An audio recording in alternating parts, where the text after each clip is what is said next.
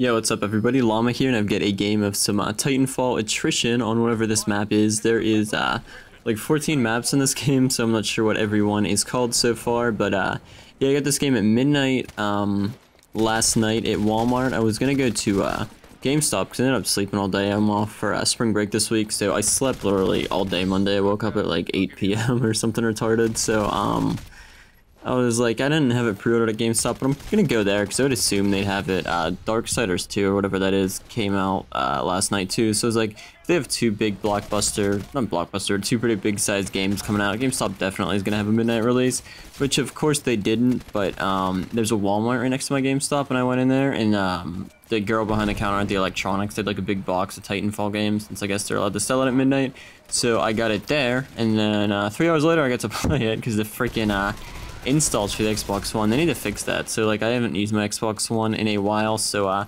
probably should have updated the OS before I got the game last night, but like I said, I hadn't played it in like 2 weeks or whatever, so I turned it on last night.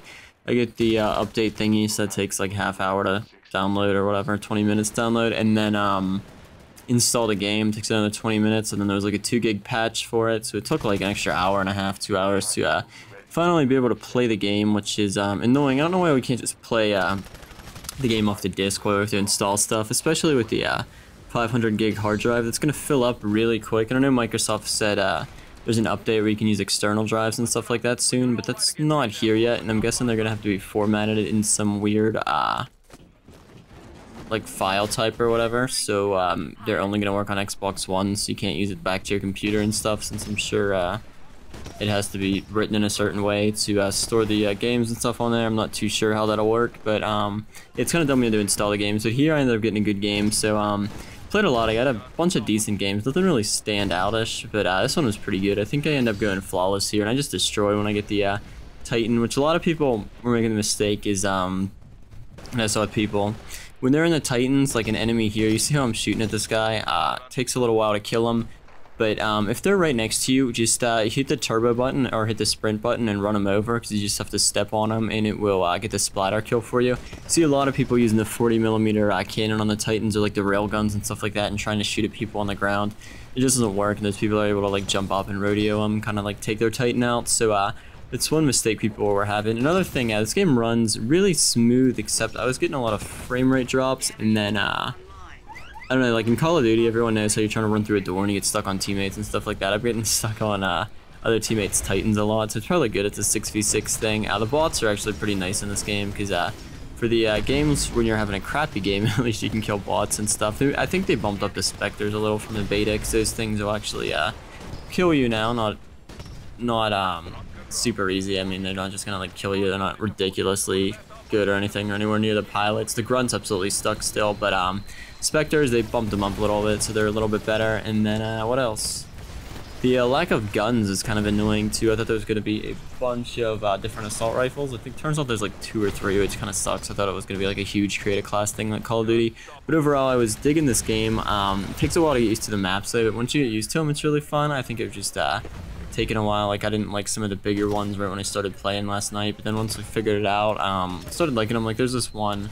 It's like the dry, I want to say it's called Boneyard or whatever, if anyone played it already. It's like that dry desert one, and I was like, this map freaking sucks the first 2 times I played it, and then once you get comfortable with everything, you start to like the maps and stuff like that. Like Call of Duty Ghost, everyone craps on the maps. I like most of them. They're just not fit for 6v6. A lot of them are good for ground war, but yeah, here you can see, I think I was in the same Titan all game, and then I have the auto lock on right bumper missiles there, so it auto locks onto them, which is cool, because a lot of people use the free fire ones and they always miss.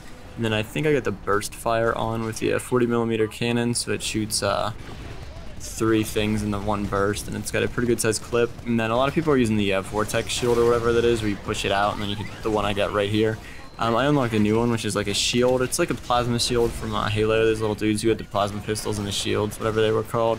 You can throw it out and stand behind it, and you can shoot through it, but they can't shoot back at you. They can destroy it pretty easily, but it's still, if you're gonna like die from a Titan, it's nice to throw out there and stuff like that. And then they have a lot of counters to everything, counters to people rodeoing, like jump on your Titans and stuff like that. You can throw the smoke grenade that knocks them off. So definitely have a lot of fun stuff in here. I'm not too sure how the longevity of this game will go. There's prestige in it, which is kind of cool.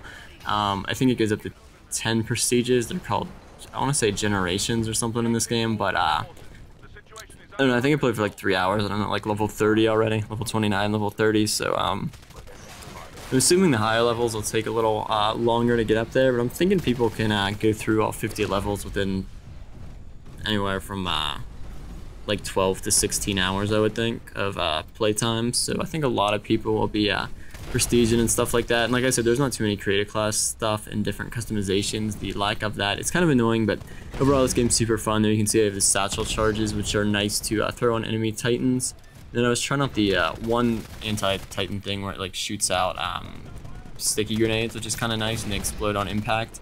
But yeah, this game's coming out for the Xbox 360. I want to say on the 25th, so like 14 more days, which I think will be pretty cool. Here, I was wanting our teammates to shoot down their enemy evacuation thing. If your team has a bunch of titans, you can shoot it down, and then you get more points if they don't evacuate. I think you get 200 more, or you get 100 points there. You see, I had no titan though, and I figured out you can use your anti-missile lock on after this one. I didn't know if you have like the lock on or the sidewinder, you can still take out the escape helicopter thingy like that. So yeah, final score is 10, 4, 30, and 0. So nice little flawless game there of me camping, not really camping the Titan, but running around the Titan. So more videos soon. I was trying to live stream too, but the Twitch app doesn't want to work for some reason because Comcast sucks with the Xbox One. I don't know if it's Comcast's fault or what, but Microsoft should be able to fix that. So I do tether off my phone to play this. Use a little like Wi-Fi app, whatever it is. They're free on Android. So yeah, hopefully I can try to get my internet working, and I'll try to stream on Twitch because you can use your